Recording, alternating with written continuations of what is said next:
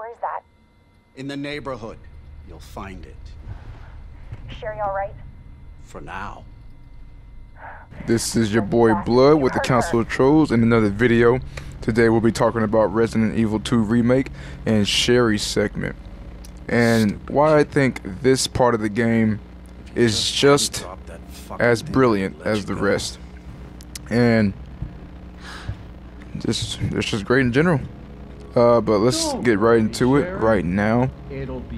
We are just in, I guess we're just watching this little cutscene till it's over. But we'll be in this room Sherry's in that the police chief Irons put her in. Right now she's locked up in this room. But we'll be getting out of here shortly. Alright, I just picked up this block and we're about to be on the way. So this part right here of the game, I like it particularly because it kind of brings, you know, classic horror without all the action and the shooting. It's good to feel like you feel powerful when you have like a gun in any situation, almost. Like, you know, it's not as scary when you have a weapon and you're shooting zombies or monsters or whatever the fuck you're shooting at. But when you're just a little girl and you're just trying to escape from this orphanage, look at that lightning adding to the atmosphere of this horror. But when you're just a little girl with no weapons and you're just trying to run, get out from this place, it just adds to the tension. This puzzle's killing me. I did it like in under a minute though, but this is like my 5th, 6th time playing through this game.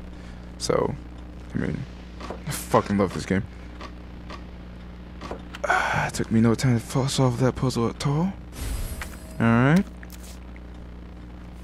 I'm gonna go over here. This gameplay I recorded about a couple of days ago just so I can talk about this. Alright. What is this?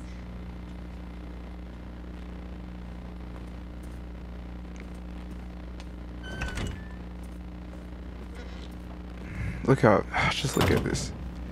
It has like the right tone, right atmosphere. A locked door. But yeah, I love how this part of the game explores Sherry's side.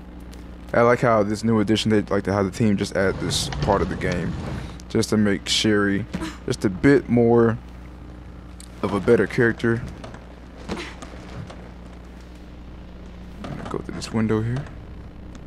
And I also like the addition to Police Chief Irons, which you'll see here in a bit.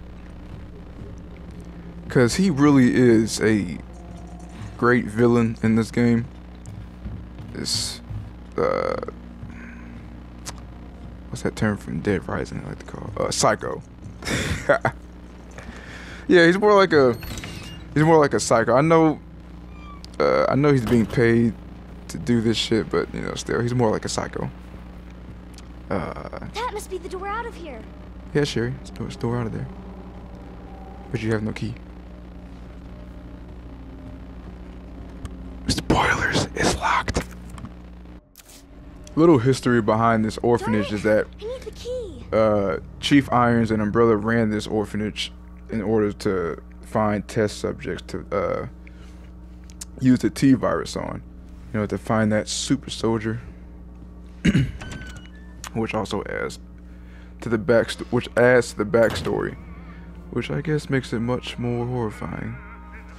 A lot of kids going through in and out this orphanage. I love this hallway in particular. No, it's him. It really does justice. Like, this is shit you see in a movie. Look at that. Wow. Like, when I first played this part, I just thought, like, when I first played with Sherry, I was like, oh god, here we go, Sherry. Sherry's segment's been to be crap. It's finna be butt. I'm not gonna like any of this.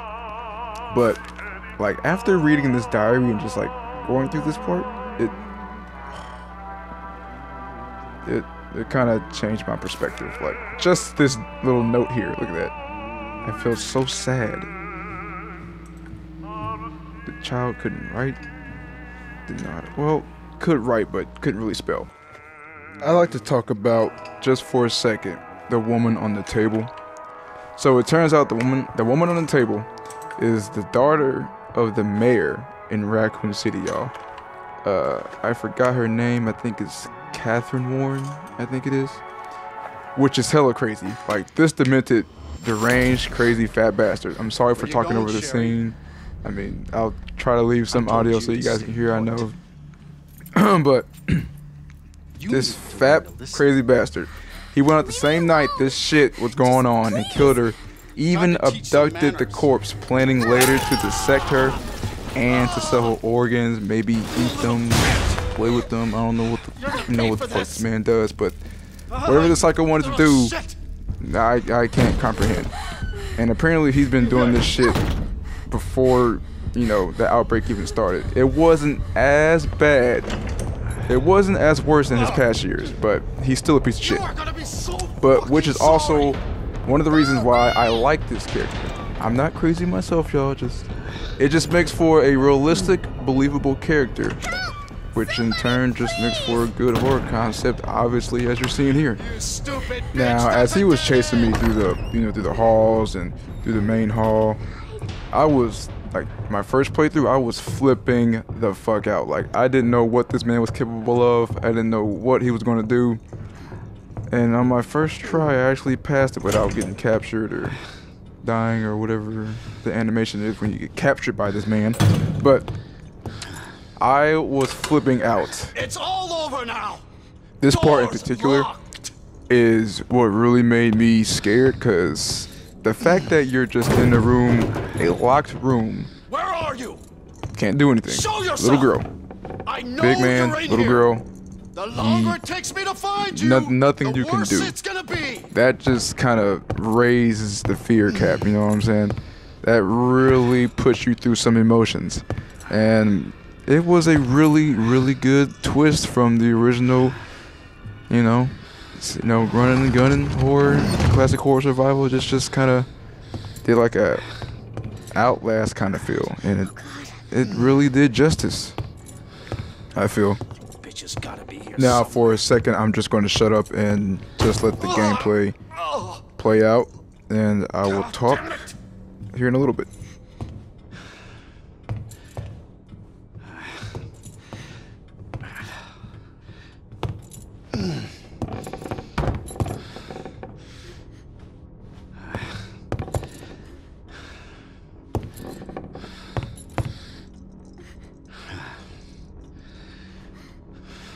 Son of a bitch.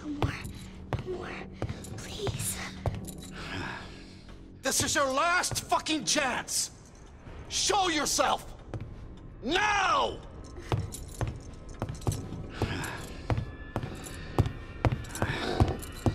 Oh, fuck. It burns!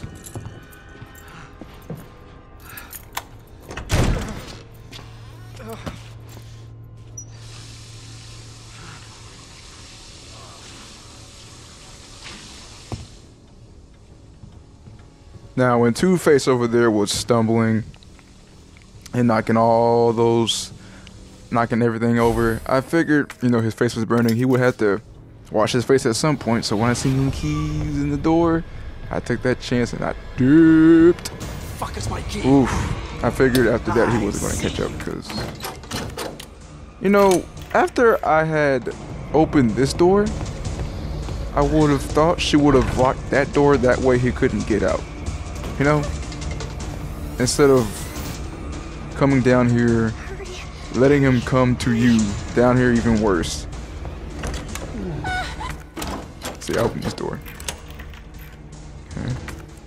See, she has the mindset to lock this door, guys, but not the one upstairs. Now, what he does, like that, this first playthrough freaked me out, y'all. I'm telling you. Now, he got close with that flashlight. So this scene, I'm gonna let play out, y'all, 'cause I love it. Good game is over. No! Now you're in trouble. Let me go!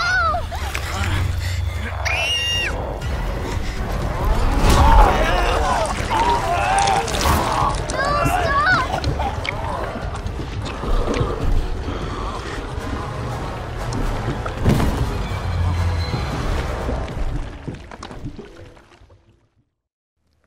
Everyone, this is a game worth having your attention towards. This is one of the earliest releases of this year and one of the best games to date of this year. I highly recommend it. Again, this whole part of Sherry, the Sherry segment, really good addition to the game. I'm glad they added it. Couldn't have been better.